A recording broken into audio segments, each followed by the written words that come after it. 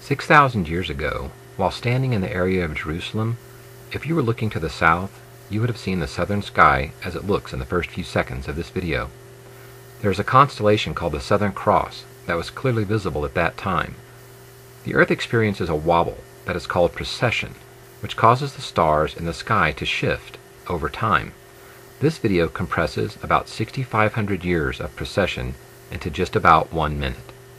About 2/3 of the way through this video marks the birth of Jesus Christ in Bethlehem. Bethlehem is just south and slightly to the west of Jerusalem, precisely where the Southern Cross is and had been descending for the previous 4,000 years.